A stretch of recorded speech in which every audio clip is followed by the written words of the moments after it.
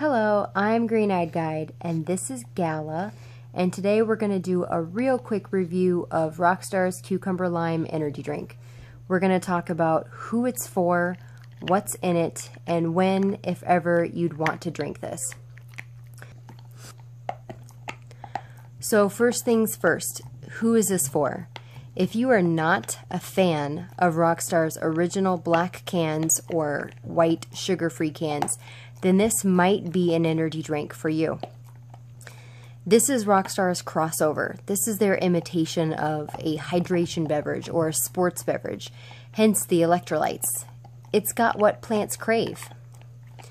This is not for people who are sensitive to caffeine, duh, or for people who are trying to cut out artificial sweeteners, because this does have ACE-K, acyl potassium.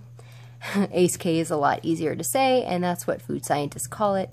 Anyways, this has ACE-K, and it also has sucralose, but it does not have any artificial flavors or colors. It has natural flavors. Also, it only has 1 gram of sugar. So, what are the key ingredients? Obviously, this has caffeine, but it only has 80 milligrams per serving. Note that there are 2 servings per can, but if you only have 1 serving like you're supposed to, then that's about the amount of caffeine in a Red Bull, or approximately the amount of caffeine in a tall mocha from Starbucks. This also has 100% of your daily value of niacin, vitamin B6, and vitamin B12. This also has 100% of vitamin B5, which is pantothenic acid, but if you've read my book on energy drinks, you know that no one needs pantothenic acid.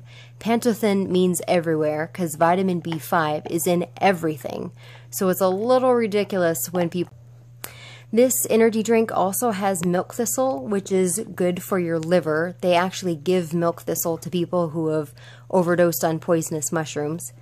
And it also has ginseng, which allegedly helps a lot of things, like your brain. But a lot of those studies are inconclusive, just FYI. And finally, when, if ever, would you drink this?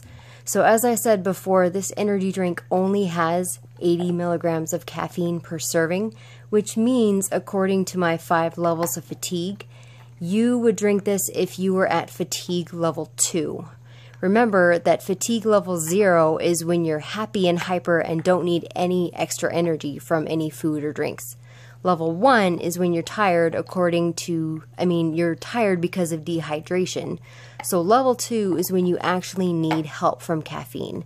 So this could be a beverage that you reach for. Again, assuming that you only drink 1 serving like you're supposed to. So that's it. That's our quick review. I hope you enjoyed it and stay tuned for more. Okay, thanks. Bye.